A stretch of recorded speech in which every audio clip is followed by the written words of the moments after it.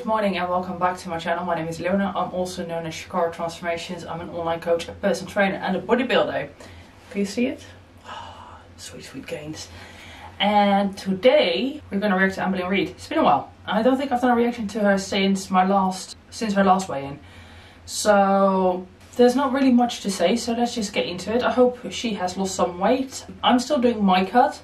I weighed myself this morning and I've lost some weight. But I'll save that for the weekend vlog, which hopefully I should be up to date with. I was going to upload a vlog yesterday, but I'll upload it today instead because I'm talking about some serious topics and I didn't like the way I was saying it in the first video. So she is 1.5 times speed because I'm going to film another reaction straight after this. Stay tuned for that. But yeah, let's get into the reaction, shall we, and go from there.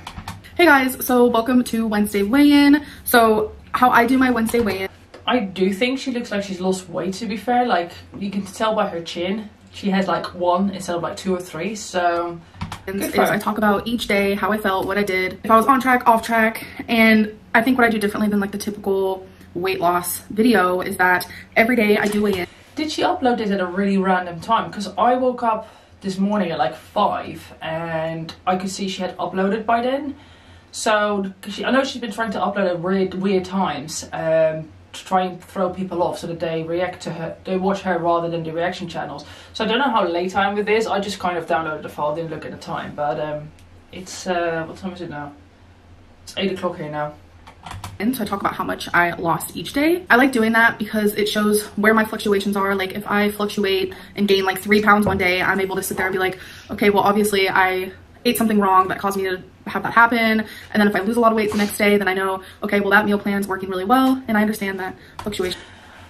I think it would be better if she did this under guidance of a professional rather than just trying to do it herself. Yeah, in order for a nutrition plan to work, you kind of have to eat the same things over and over again, the same sort of macros, the same sort of foods. I mean, you can switch up your protein sources, your carb sources and your fat sources, but it kind of has to be the same. So if you eat one day, say a pizza, and then the next day you're eating 2,500 calories healthy, how do you know what your body is reacting to? Obviously you're going to react better to the healthy food than the pizza.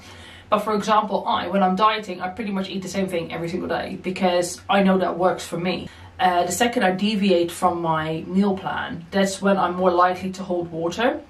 And another thing I've noticed, for example, when I'm dieting, I don't eat cheese, and since I've stopped eating cheese, my skin is clearing up a lot. So clearly I don't react well to cheese, which is a shame because I love cheese. I think what she's trying to do in terms of she's kind of in a way implementing an elimination diet. I got there in the end, which yes, it works, it does work, but really you need to eliminate certain food groups for more than just a day or 2 days for it to see if something works. So for me and with my clients, I tend to not really do a lot with their nutrition. I work out their plan, I give them some freedom in terms of their macronutrients that they can pick from. But if a plan works, it works. So if somebody's trying to lose weight and they're losing weight, but they're feeling strong and energetic, why would I mess around with their calories? I only switch around the macros or the calories and make small adjustments if people are feeling tired, if they're not having progress anymore, if they're, you know, it's like nutrition is something that it takes a little while for the body to react to it, usually a week or 2. And then also, once you've set something in motion, if it works, it works. Why would you break something that's working, right? Training is a bit different because the body does require different stimulus all the time for it to grow. Obviously, the more you train, the more you get in tune with what works for you, what doesn't work for you. Like, I know when to train heavy, I know when to go light and go higher in my repetitions. I know when to play with time on the tempo. I know, because I've trained for so long, I know what works for me depending on my energy levels. Yeah, training is just, it's not as complex. It is, but it isn't as nutrition. Nutrition is, neither of it is complex really. It's all quite straightforward if you know what you're doing to the level. But yeah, anyway, I'll shut up now. Do happen. So last Wednesday on March 11, I weighed 514.8. So in my little notes, what I wrote for that day is that I did overeat. I had mashed potatoes, shredded cheese, and peas. For some reason, that whole like recipe, it's not really even a recipe, but it's just really good. I thoroughly enjoyed it. And then I also had some peanut M&Ms, but what I would like to say about that is I stopped myself from eating them before it got too bad. I actually gave the rest to Becky. I knew I could easily eat the whole bag and just sit there and just continuously eat them and eat them and eat them, but I did stop myself, and it was like a lot of restraint. It was really hard, I'm gonna be honest. So I'm glad to hear that she was able to do that, if she did, because I mean, like, it's Amber, so it's harsh to say, but you kind of have to take what she says with a pinch of salt. Restraint is a good thing to practice. She needs to learn to be hungry. She needs to learn to be around food that she wants to eat and just say no. And she needs to learn to develop and hone her willpower and her discipline. So I get quite often questions about how I manage to do things. A lot of it is just willpower. It is just mind over matter. It is just, okay, this is my goal. I want to achieve that goal. I'm going to stick to it. I'm lucky that I'm quite a stubborn person, so, you know, when I'm doing my cut, we're not going on holiday anymore, but I'm going to try and probably just see it out for at least a month, so to show you like the results that I can get in a month, which is somebody that hasn't got a lot of body fat. But if I can drop, say, I don't know, like 6 to 10 pounds in a month, which is a lot on me because I'm very low on body fat, like I have abs sitting down. So for me to lose that, it's quite a lot compared to somebody that's really overweight. It's like, it's just to demonstrate that weight loss is not that hard as long as you stick to your diet plan. You know, as long as you don't overeat, you're gonna lose weight. However, I do get questions in terms of starvation mode. So starvation mode is a thing. Most people are not overweight because they eat too little. I don't want to burst your bubble there. I'm sorry if I have. But if you're overweight and if you're obese, and especially if you're morbidly obese, it is because you eat too much. You may not think you eat too much because you may not have an understanding of what portions are. You may not realize every time you're eating what you're consuming, but it is because you eat too much. Because people that are truly starving for prolonged periods of time are not fat. Just look at people from very impoverished countries, or look at people that are anorexic, for example. Now, having said that, there is a fine line between eating enough for it to be beneficial and the body to burn and keeping your metabolism up, and slightly under eating and not having progress. But if you think you're only eating like 1200 calories a day or something like that, you're probably not, that probably isn't the right, you probably are wrong in how you're counting. So for me, for example, last week I didn't lose any weight because I was kind of eating chicken here and there. I was moving house. I wasn't on track with my food. I underate some days, I overate a little bit some days. Most days I just underate. I didn't eat on regular intervals. I didn't eat the food I should be eating. I didn't have a weight loss. I didn't have a weight gain. Things stayed the same. I expected that. However, this week, I actually weighed myself this morning. This week so far, so since Saturday morning, I have lost half a kilo, which is a pound, just over a pound. And that is because I've been eating more, I've been eating at regular intervals, and I've been sticking to my meal plan. In essence, I did eat a slice of bread with some cheese. But besides that point, I stuck to my meal plan except for that one mishap. But so for me, there is a fine line between eating for it to be effective and for me to burn fat, as well as keeping my metabolism going, and eating too little and it becoming counterproductive. But I am very lean. I train a lot, so it's kind of comparing apples and oranges. Yes, you can undereat, but the reality is like if you're morbidly obese, you have so much body fat that you can lose weight even at quite a big caloric deficit. Just look at the people from like my 600 pounds live. They lose up to 50 pounds in a month sometimes because they have that amount of weight to lose. I sit at about 18% body fat. That's athletic, that's low for a female. So for me to lose even weight, for me to lose even more body fat, I have to be even stricter. And there is that fine line of having to, sometimes I know when I have to implement a refeed and when not. I usually have one every weekend anyway, just for sanity purposes, just to keep myself sane and to have something to look forward to. Unless I'm prepping, then it's more dependent on what my progress is doing. But sometimes I do need that extra burst in calories in order to keep my metabolism going. If you're like Amber, close to 600 pounds or close to 500 pounds now, that's not a concern. You don't have to worry about cheat meals. You can do it. I think cheat meals are good. I think having a meal, not a day, a meal, I think it's a good way to stay on track. So you put yourself in a caloric deficit throughout the week, and then once a week you have something to look forward to treat yourself. I think that's a great idea. I think it helps keep you sane, keeps you on track. But a cheat day, a cheat meal should not become a cheat day. A cheat day is not cool because then you'll overeat on your calories. So you put yourself in a deficit all week to then just overeat during the week. And that's where a lot of people go wrong. It's like they're good in the week, and then the weekend comes around and they just eat whatever because YOLO, weekend. Yeah, but that's not how it works. The body doesn't know when it's the weekend or when it's a weekday. So if you reduce your calories throughout the week to only eat extra on the weekend and put them back on again, what's the point of reducing the calories in the week to start with? Unless you want to maintain. The next day on March 12th, I weighed in at 514.2, so that means I was down 0.6 from the day prior. So this is the day where I noticed that after I wish she took screenshots of these weights rather than just telling us, because she could easily insert a picture here of this of the scale, right? She doesn't have to show herself weighing in, but at least show a picture. Have a smoothie in the morning, I get really dizzy. It's something that I noticed for a few days now, but on that day, March 12th, it was really bad, and it almost felt like I was actually going to like pass out, even though I knew I wasn't. And why would you feel dizzy after a smoothie? It's full of sugar. So it's not like she's eating too little or she's low in, like, it's nothing to do with the blood sugar levels, because she has a shit ton of fruit in there. Free would be happy. I think the biggest reason for that might be is because I do IF, where I don't eat for a very big, large portion of the day. I do intermittent fasting, but okay, sure. Let's go. Let's see what she does. And I think that ending my fast like that with a smoothie, for some reason, I don't think it's like adding up with my body, and it's not really, I guess it's not really good for it. So I have stopped smoothies. That makes no sense to me, unless I'm completely wrong in what I'm saying here, or how I understand nutrition, which, by the way, I'm not a doctor or anything, so don't at me. She ends her fast by drinking carbohydrates. Why would she get lightheaded? So the only time I will get lightheaded is because I've trained, I've depleted all of my energy, and I need to eat. But you shouldn't get lightheaded after you've eaten. You get lightheaded before you eat, but not after you've eaten.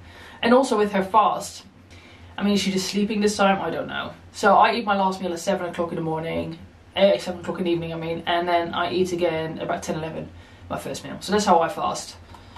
But that's more by choice, because once I start eating, I get hungry. And I don't know, I'd rather go to bed I'd rather go to bed with food in my stomach than wake up and eat. I'm not really like a hungry person when I wake up in the morning, and now I eat things like Luna bars because that has less sugar, hasn't made me dizzy at all. Sometimes I'll just have like turkey bacon and rice cakes with like Laughing Cow cheese on top. So now she's saying that it's the sugar that's causing her to make you feel dizzy.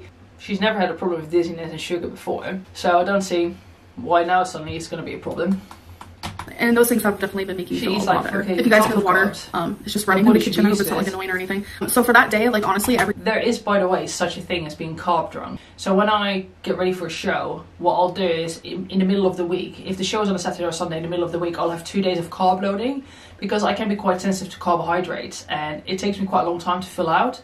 So what I'll do is for 2 days straight, I'll just pretty much eat carbs, and it sucks. I hate the carb loading days are the worst. They're great. The first meal, it's like, oh my god, carbohydrates, and then like a few meals in, it sucks, because you literally, there is a thing called carb drunk, and you just feel super tired, lethargic, you have no energy, you feel headachy, you're thirsty. Man, I hate those days. They literally are the worst days out of a prep, but it's part of the game, part of bodybuilding. You need to fill up and then deplete it all, so you look like super sharp on stage. Everything went really well. So the next day on March 13th, I weighed 512.2, which was a 2-pound loss from the day prior, which this day I actually hit down 60.2 pounds. So that's exciting, although I don't feel like super excited about it because like I have other goals I want to reach. So that was my first day with a new breakfast, which I had rice cakes with pizza. I'm only noticing her hair. It looks quite nice like this, actually. I like that she's putting a bit more effort into her appearance lately. PB2 on it, which I actually did vlog, and I really did enjoy that, although I realized while I was eating it I put too much PB2, so I ended up taking some off, and then it was perfect. And on that day, Becky and I talk about how she can help me with binging, because a lot of the times when I binge, it's like I ask her, hey, will you make me ramen? You guys know that whole story. It's whatever. It's not her fault, it's my fault. I'm asking. It's kind of both of your faults. I get what she's saying. It is, but it's kind of both of your faults. Like, Becky needs to be able to put her foot down, but I can imagine she becomes real bratty if she doesn't get what she wants. Ramen does sound good though. Oh, I've got some nuclear ramen at home. Nuclear noodles with some soft-boiled eggs. Oh. For the end. But I told Becky if that ever happened. On a separate note, I discovered Mike Chang, so I'm kind of, at the moment, there's a lot going on, and I kind of want to watch things that are not super serious, because there's enough serious things going on in real life. So yeah, I've been watching Mike Chang, and oh god, that guy has the perfect job. When he gets to travel and just eat food, I wish. And how does he stay like in the shape that he is? The man must go to the gym so much. I mean, he's in good shape obviously, but like, I don't, you know, there is a saying like you can't out-train a bad diet. So I'm just curious how the hell he stays in shape. But yeah, his job though, getting paid to travel the world and just eat food. Oh, dream job. Again, I want her to tell me things like, don't do it, you're gonna be mad at yourself, you're gonna feel super guilty, and just kind of be like super stern about it. And she has agreed that she's going to do that, so let's hope it works. So the next day on March 14th, I weighed in at 509.6, which was a 2.6 weight loss from the day prior. So that day I woke up with really bad self-loathing. I honestly just like hated myself. And the reason why is because of my lymphedema. It's been on my mind a lot lately. Does she go to the doctor for that?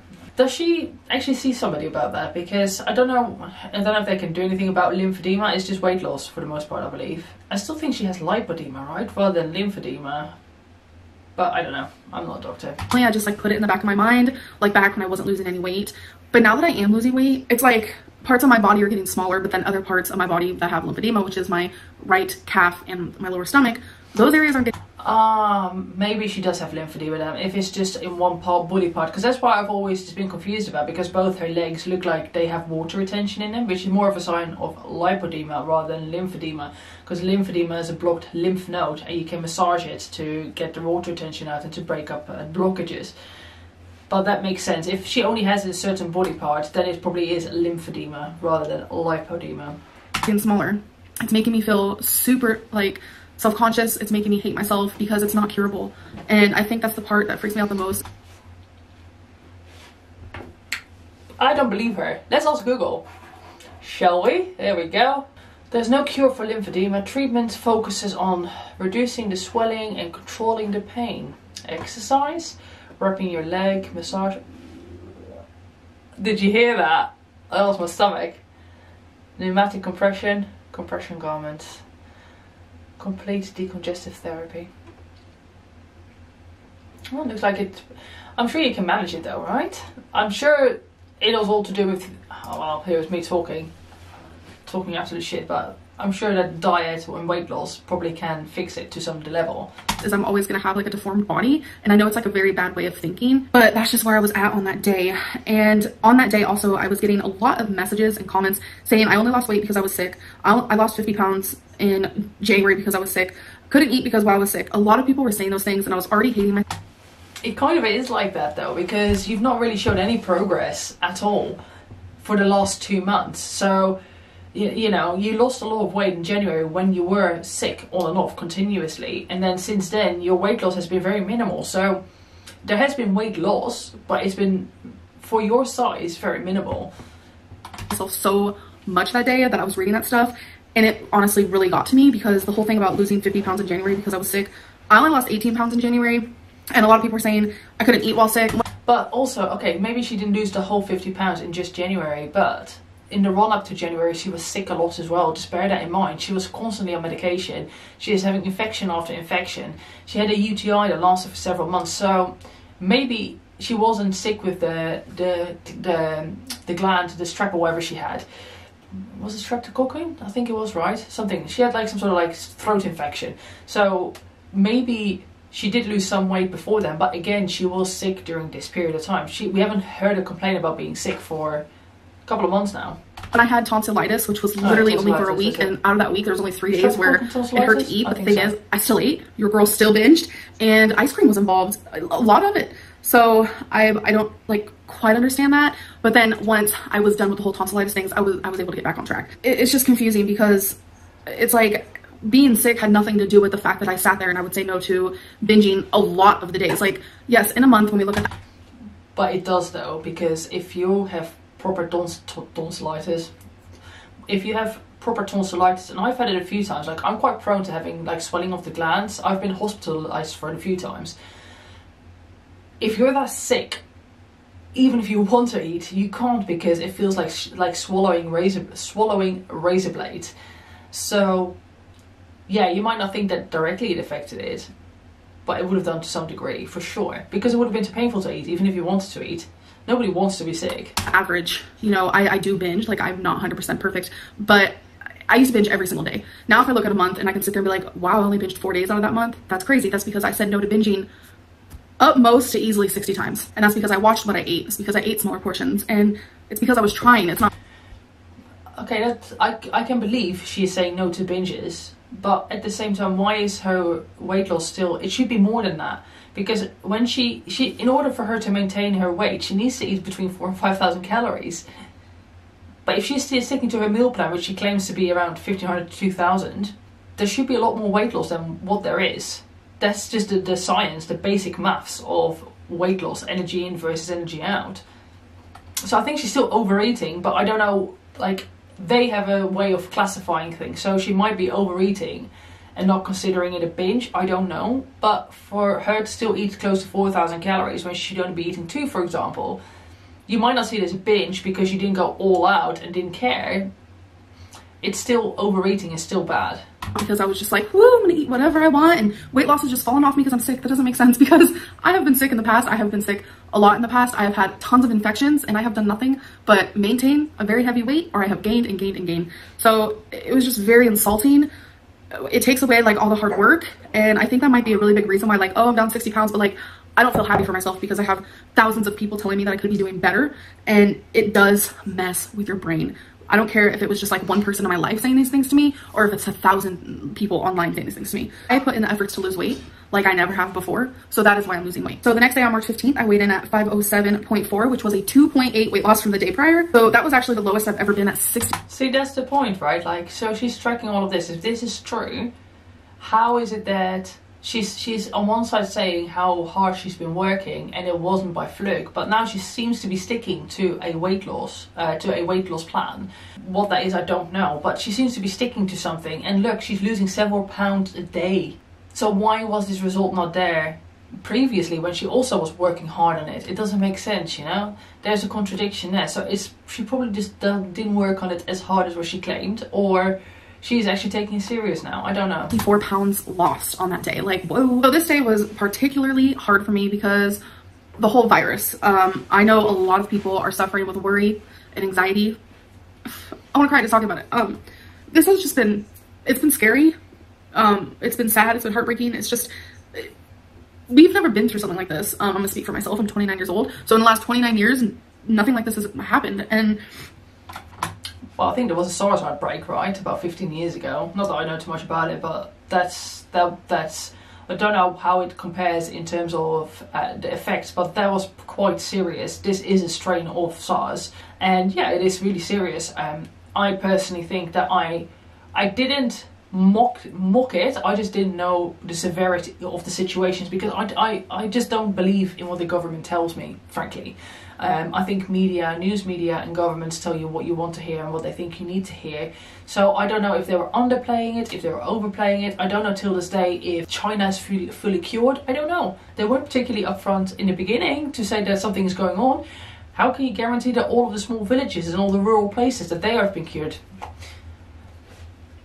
So I don't know. I don't know where we are. I think we should be worried. Some countries have implemented martial law. I'm pretty sure it's quite serious. Just do what you can do. Stay safe. If you have to go out, be sensible. Keep your distance from people. And then just wash your hands, don't touch your face. Just be sensible, you know. You can't do more than that. But it looks like UK might be coming in a lockdown tomorrow. I think, yeah, tomorrow we might get a lockdown. And this morning I went, on the way back from the gym, I just did some cardio. And yes, I wiped everything before and after. But on the way back, I drove past the supermarket and there was queues waiting for the supermarket to open. That's the first time I've seen it like that. It's not really been panic here. Certain shelves have been empty of certain things. There's always been fresh produce, but queuing to get into the supermarket, that's definitely new. And I think that's because tomorrow there's going to be a lockdown. I don't know what to expect. I just don't, it's just the unknown is scary. Everything that's going on in the world right now is like, it makes me want to just go in a corner and just eat all those worries away, all those feelings away. And I'm having to fight myself Not being funny, but what she needs to do now more so than ever, is make sure she eats healthy and she gets good nutrition in her. Not just calories, nutrition. Food that has a variety of minerals and vitamins. Food that's gonna get her as healthy as possible. She really, out of many people, she is one of the few people that can't afford to be getting sick because she could potentially die, and that's really scary. But I'm being deadly serious about that. She gets infections all the time, and I just dread to think what her immune system is like. She doesn't really have the best diet to start with. It's a lot of it is healthy, but not really. She doesn't really get, I just don't, like, her diet is lackluster at best. She thinks she's eating healthy, but she's not really, you know. It's like fake healthy. It's better than what it has been. It's better than takeout, but it's not healthy. So yeah, I hope she is doing her utmost to feed herself a very well balanced diet, and that she stays out of harm's way. Try to not get in contact with people. Try to not have takeout, because you don't know where people's hands have been. Every single second not to overeat, because when I feel this way, I have always turned to food, and it's always made me feel so much better while I'm eating it. And now it's like I can't turn to food, so I have to like suffer, like literally suffer through the anxiety. Good. This will make you a stronger person. This is something that you've had to do, that you should have started doing a long time ago. Success, progress is suffering. Things don't come easy to nobody. Nobody likes to do things they don't want to do.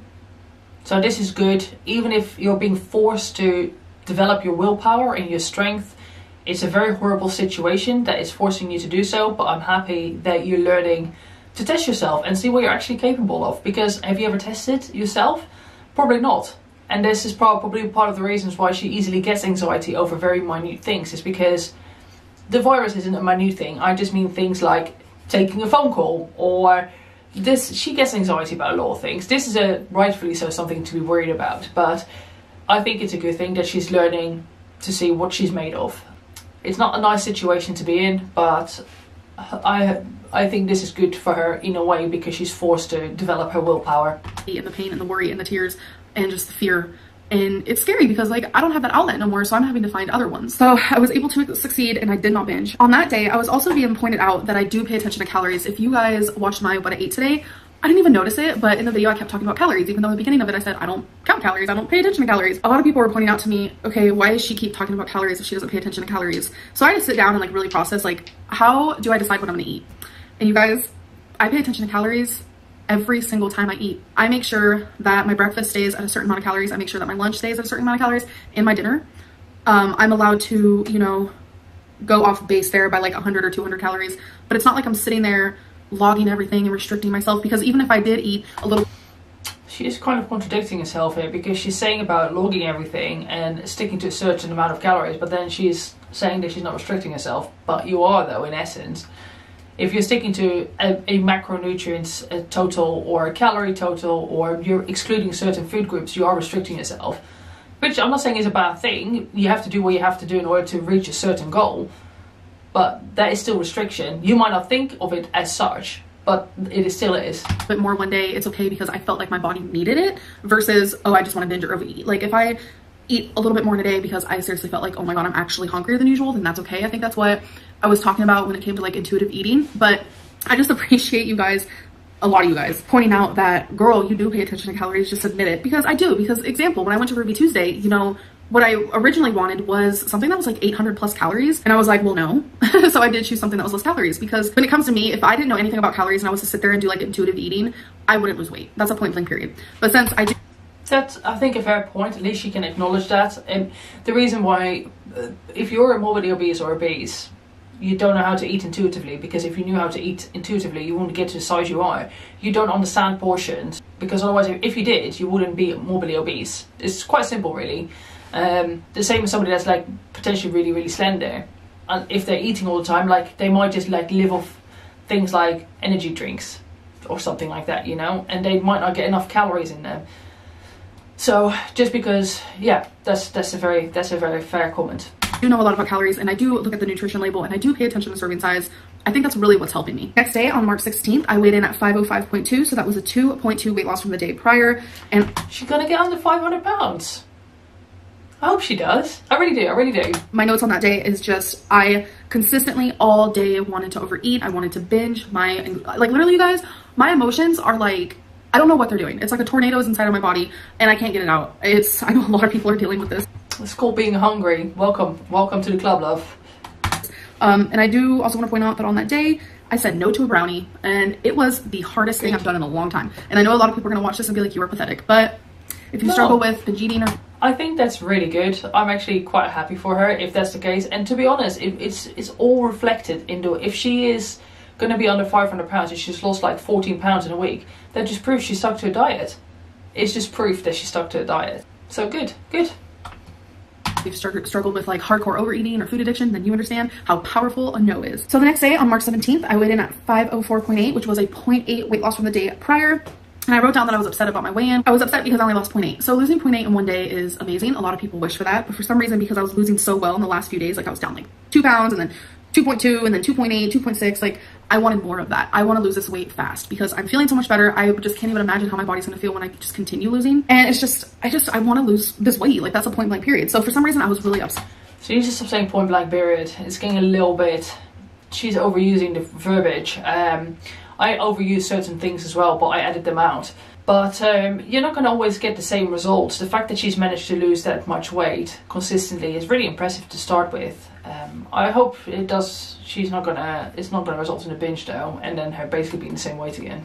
About that. And I actually put a quote down what I said yesterday. I said everything would be better while in a bed with Ben and Jerry, because again, another day where I wanted to binge my feelings away, and I literally could not stop thinking about a pint of ice cream. Like it was pretty bad.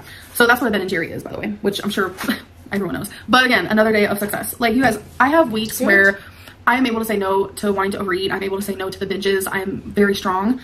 But then there are weeks where I'm just not, where I literally am just not strong enough. The thing what she needs to do is she needs to, when she feels the urge to binge, she needs to look back at days like this, weeks like this, where she has been able to say no, the success she's had, how great she felt the day after, rather than the guilt afterwards. Feel the sense of, look back at the sense of accomplishment, the pride you feel because you managed to stick to your guns rather than giving into your emotions. And that's what she needs to do. So good, I'm happy for this. And that's just part of this process, and something that I'm gonna have to continue to accept, that sometimes I am weak, but this week I was not weak. So today, on Wednesday, March 18th, I weighed in at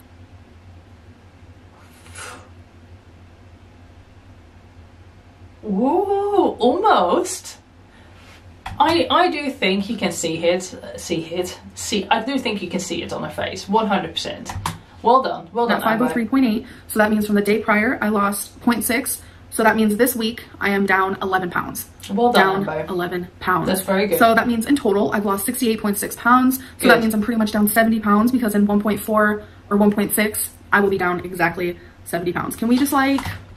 Oh, her knuckles are looking really bad though. That is concerning. I know that it might be something to do with diabetes and stuff. So, because they haven't looked that bad in a long time. That's why I'm concerned by it. That's not like being nitpicky. That is literally like an actual concern of she's looking unhealthy there. Wow, celebrate. So down 11 pounds, that's really freaking good. For some reason, I just feel like I'm not doing good enough, and it's the craziest feeling, because in the past I would be like thrilled and like bragging about losing 11 pounds, but it's just like, I'm not there. I used to brag about losing 2 pounds in a week, and you guys, I just, for some reason, just subconsciously, mentally, I don't know what's going on. I just feel like I'm not doing good enough, and I think it's because I want to lose more, but yet I'm... So this, I think, is a bit unnecessary. This is like begging for likes, for positive commentary. You don't need to do that. People are starting to see that you're losing weight. People are being positive.